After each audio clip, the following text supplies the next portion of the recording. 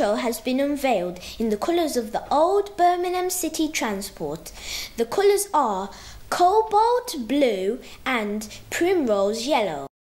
Ladies and gentlemen, we are here today to welcome Theresa to rededicate this tram to her name.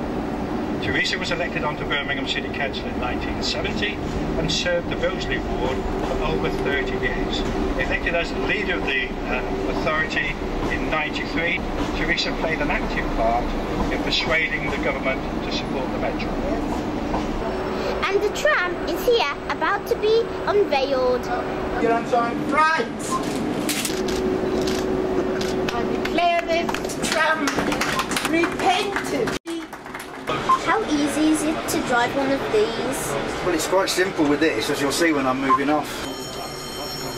It's just basically moving that forward to go forward and backwards to brake. Oh, okay.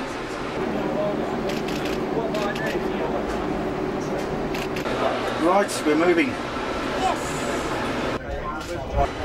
We have to take it slow over these points here.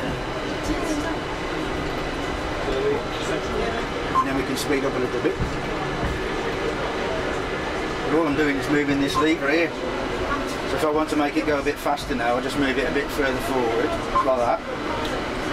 It takes a few seconds to build the speed up. It's just electric motors underneath. And then it goes back into the middle, which is what they call coast, which means there's no power on it, it's just coasting along. Slow down again now as we go around this corner here. You can see there's points there, they're pointing that way, so we go around the corner. The Metro has 23 stops between Snow Hill and Wolverhampton. An extension to New Street is currently being built. It opens in 2015. Joanny Lindo, TNT News on the Metro.